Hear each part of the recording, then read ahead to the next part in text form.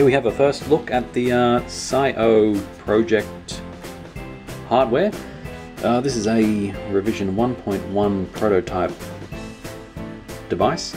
As we speak, revision 2 is in the works, so don't get too excited about this one, although you should be, because I'm going to try some games on it. We're using a Cyclone 3 chip apparently. I've got a USB port there. Some debugging and flashing there. Micro SD card slot, a few LEDs, and of course the connector, which is pretty important to interface with the PlayStation itself. So stay tuned. In the next couple of days I will be giving this a go with that list of games that I had. You know what? I know how to video edit now, so here's the list. Get a good look at it. We'll see how we go.